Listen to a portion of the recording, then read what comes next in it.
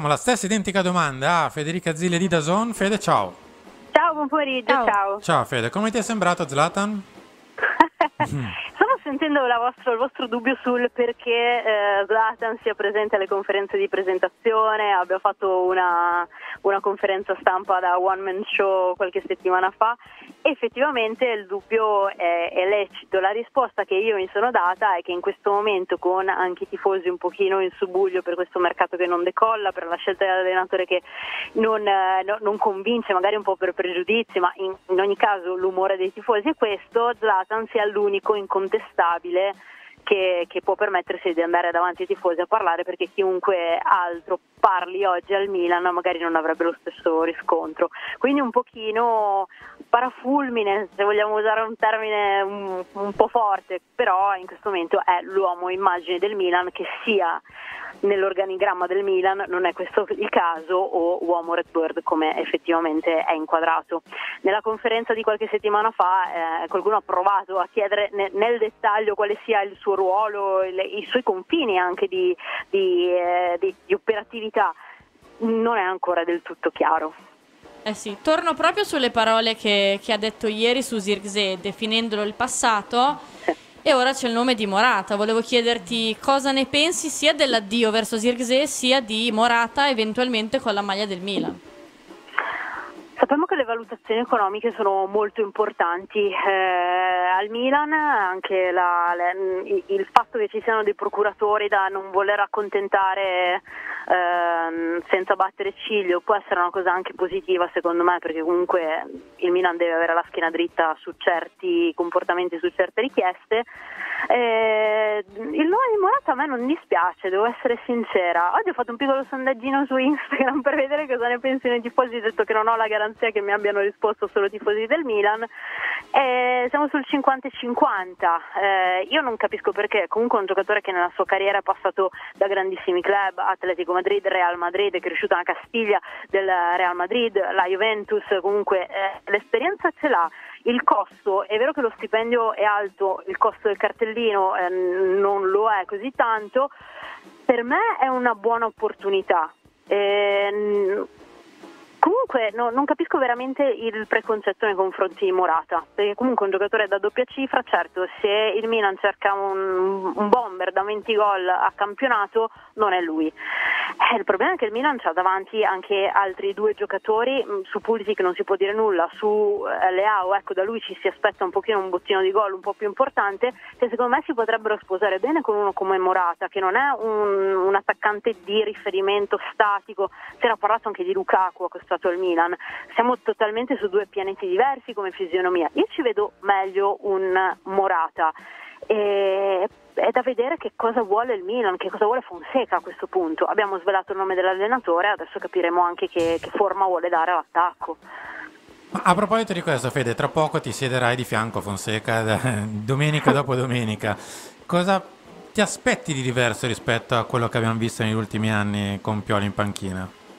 Mi è più chiaro cosa mi aspetto in linea di continuità, che è la pacatezza dell'allenatore, nel senso anche Pioli aveva una grande signorilità in panchina, poi ok, ha avuto anche lui le sue esultanze, i suoi momenti di conflitto con le terne arbitrali, tutto, però la cifra è sempre stata molto signorile, pacata, molto lucida, ecco. Mi aspetto la stessa cosa da parte di Fonseca e credo che anche questo venga sempre misurato quando un allenatore entra in orbita Milan, che abbia, per usare un'espressione di Silvio Berlusconi all'epoca, il physique du rôle, cosa che disse nei confronti di Massimiliano Allegri.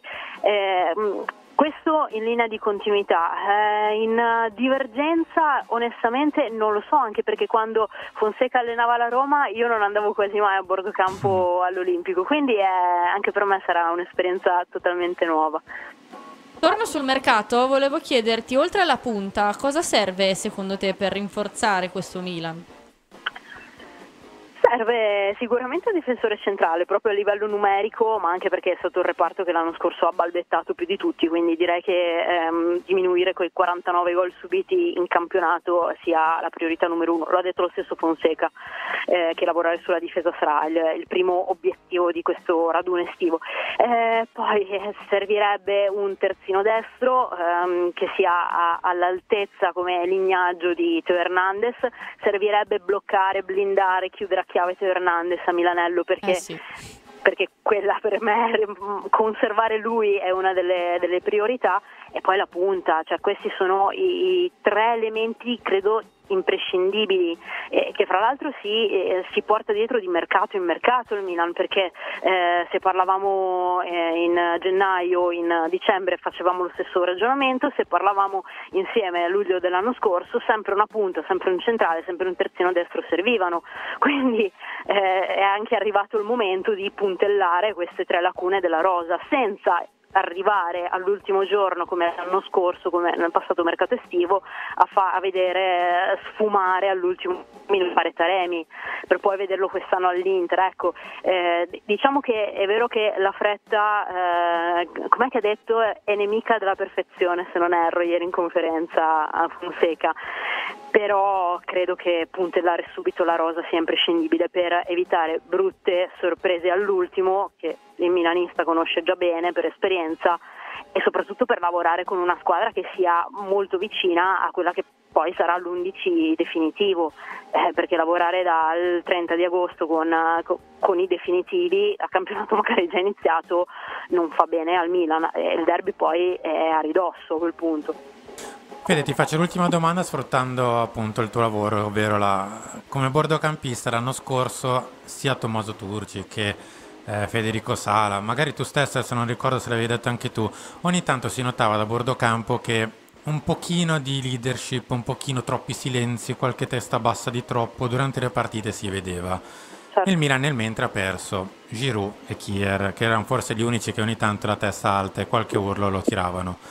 Insomma, in buona sostanza, lì come facciamo a recuperare in leadership? Con i giocatori attualmente in rosa io vedo effettivamente un pochino di mancanza di leadership, magari poi nello spogliatoio c'è, ma in campo non la vedo. I giocatori che sono leader tecnici non lo sono a livello carismatico, perché mettere la responsabilità sulle spalle di Leao ancora non è quel giocatore lì, non è anche il leader carismatico, può esserlo a livello tecnico, però insomma non è lui il capitano, diciamo quello senza fascia magari, ma il capitano morale della squadra, e bisognerebbe andare a prendere quel giocatore lì, perché anche qui torno al discorso di Ibrahimovic, pensare che si possa delegare il ruolo di leader a Zlatan Ibrahimovic, prima avendolo fatto da giocatore, da 12° uomo quando non poteva giocare, ma dalla panchina lo era di fatto, e adesso addirittura da dirigente, o quello che è, dirigente fra virgolette, secondo me è un errore enorme, a cui in passato ha sopperito magari anche lo stesso Paolo Maldini con la sua figura, però non sono, a parte che Maldini era effettivamente un dirigente del Milan, e Zlatan abbiamo detto che comunque è un uomo di Redbird, però sarebbe un errore perché in campo poi ci vanno altri 11 uomini, lui può solo guardare dalla tribuna. Fede, grazie, buona serata, buona estate, ci ritroviamo presto. Anche a voi e in bocca al lupo a tutti. Ciao, grazie. Ciao Fede, ciao. E direi anche crepi il lupo, così male non fa. Grafica 6.